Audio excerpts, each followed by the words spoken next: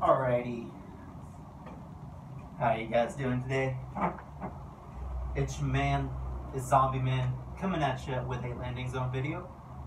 Today we're going to be looking at Skyhook, and let's hop right into it. Let's get our directions down. What are our directions? We got our train track right here. This is our train house, right, where the train house comes in. And then we have our jump tower. The jump tower by Skyhook. There's only one, so that's all you got to worry about. Yeah, and then one other thing, why are there red, why are there blue buildings? Red buildings have more than or equal to 20 piles of loot, so they're going to be stacked. The blue buildings have less than or equal to 20 piles of loot. It's a little inconsistent, but generally this is the pattern that I was able to find. And as you can see, this side right here, this is before we go into like individual LZs and everything, you want to prioritize this side. You want to prioritize pretty much the jump tower, train yard, right side. This side is going to have more loot. It's going to have more consistent loot than this side. So yeah. So let's just draw out some LZs. What are some fantastic LZs? We're going to start with my favorite LZ, right here in the middle. Boom. Right there in the middle. It's not that this place has the most loot.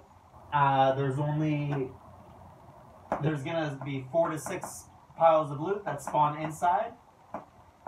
And then these blue lines right there, those are loot bins. You get 4 of those. So I would say, you know, a team can share everything, but I wouldn't suggest it. I would have 2 people land here, and then I would send your Pathfinder just somewhere else. Just let Pathfinder do Pathfinder things.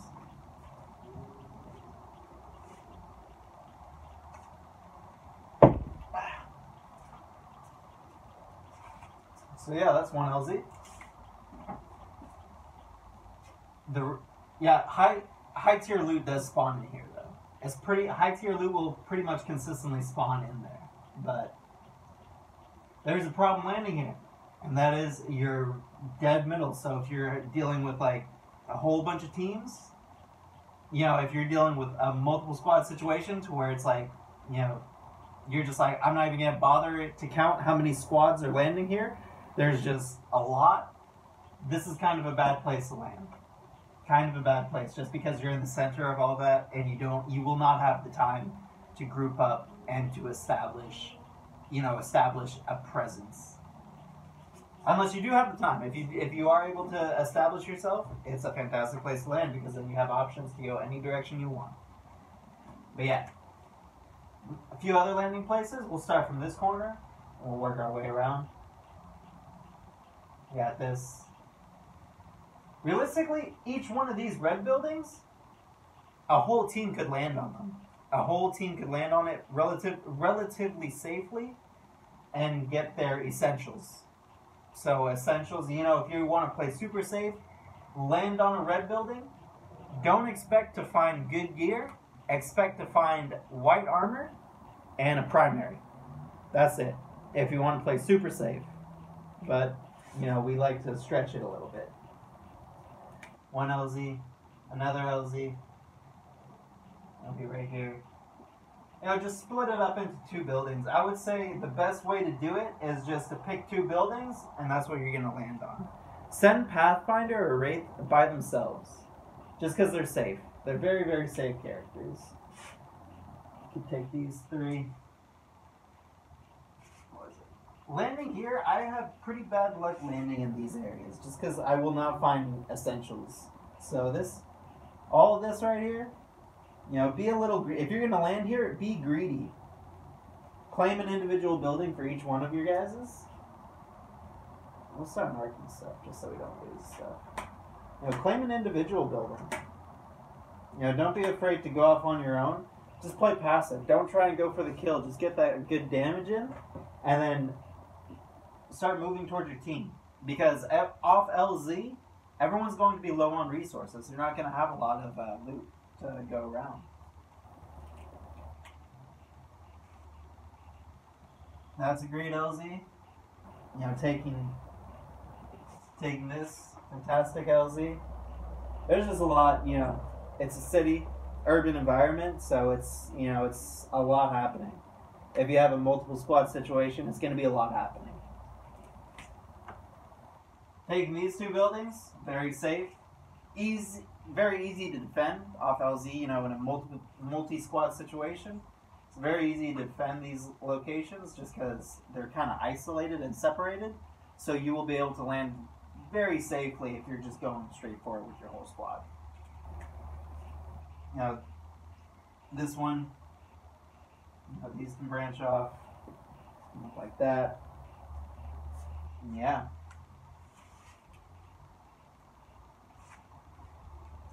It's pretty crazy. It's a lot happening now. So, I mean, you know, let's go to this LZ right here. You know, two people landing here. One guy takes the roof, another guy takes the bottom floor. Just mirroring each other. One dude, Pathfinder. Always send your Pathfinder or Wraith by themselves. Take their own building. Or going over here. Let's take these guys. You know, maybe a couple people sharing this one. Vice versa.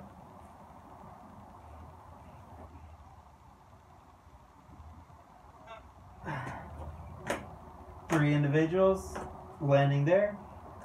All three people landing on one building, and then you can also rotate. If you're going to do this strategy, where you're all landing in one building, you know, take this side.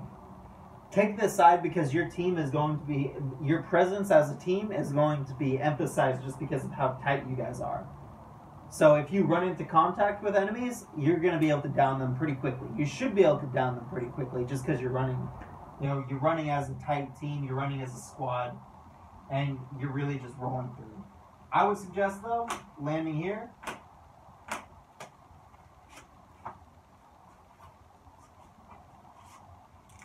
And then working this way, taking each and every individual building. Only hitting the red buildings, though. You know, if you're going to three-man land, don't bother even looting the blue buildings. It's just not worth the time. Go straight for the high tier. Go straight for that high-density loot. Skip all the blue buildings. Those aren't important.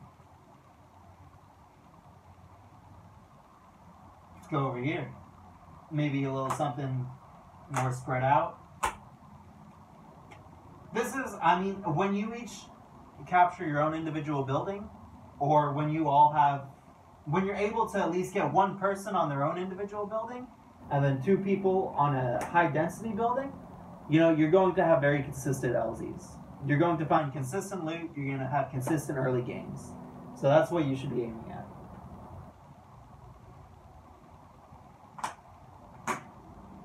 Super safe LZ right here.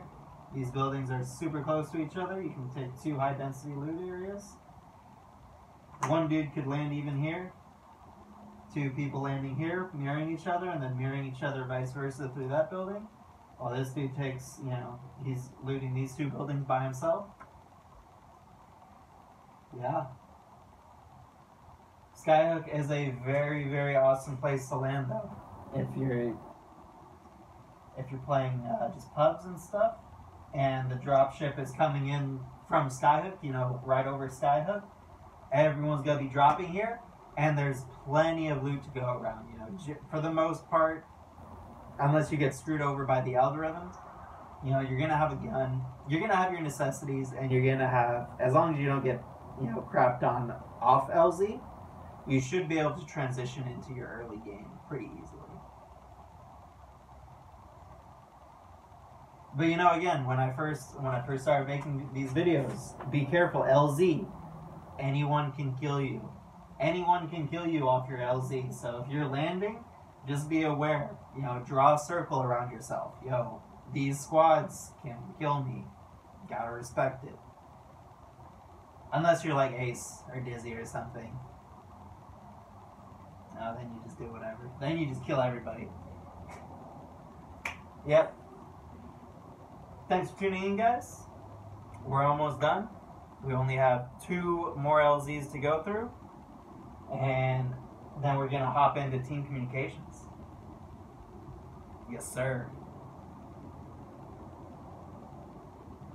If you have any questions, if you want to have like any individual like plays, like this is if you have any individual questions, feel free to shoot them at me. We can go over it together, or I can draw it out multiple ways that your situation can or could have played out. And yeah, it's your man. Zombie Man is out. Till next time. Deuce.